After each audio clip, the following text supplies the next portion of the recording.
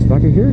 So I'll probably talk to you about a quick little mod I did on my RC51 just about a month ago.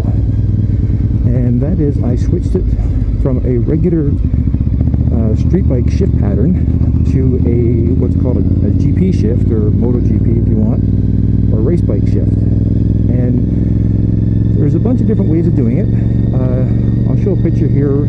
That's the existing linkage on an RC51, and as you can see, it's you know, two verticals with a center shaft with a couple what's called Alpine joints connecting all together. And the one way of doing it is to actually just reverse one of those upside down and bend the shaft to make it level so it actually works.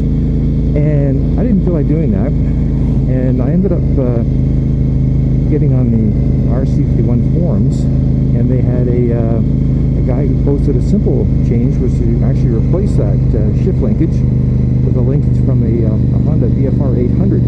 And here's the I'll have the part numbers actually for the shifter and the rubber little toe boot they put on the shifter, so you actually have a little traction.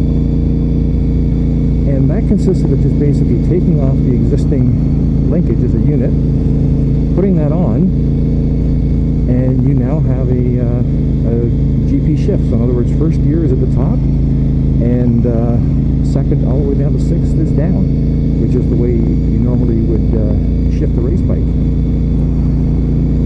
It's literally about a 5-minute job, and that's including looking for the correct tools.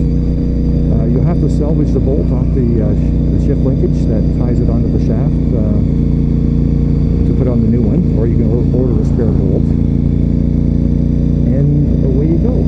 So it's a very simple mod, easy enough to do, and I'll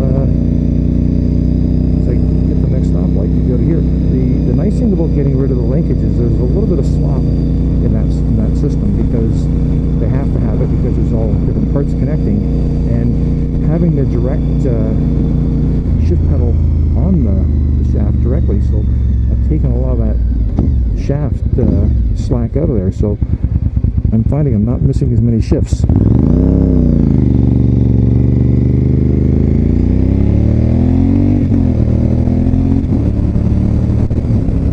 can see it's like super smooth and fast. And it's actually natural for acceleration to just slap down as opposed to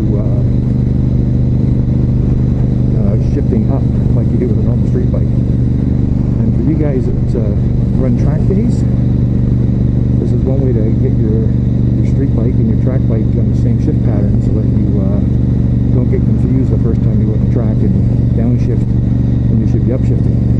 So, anyways, thought I'd give you a little quick tip, and hope you enjoyed it. Stalker signing out.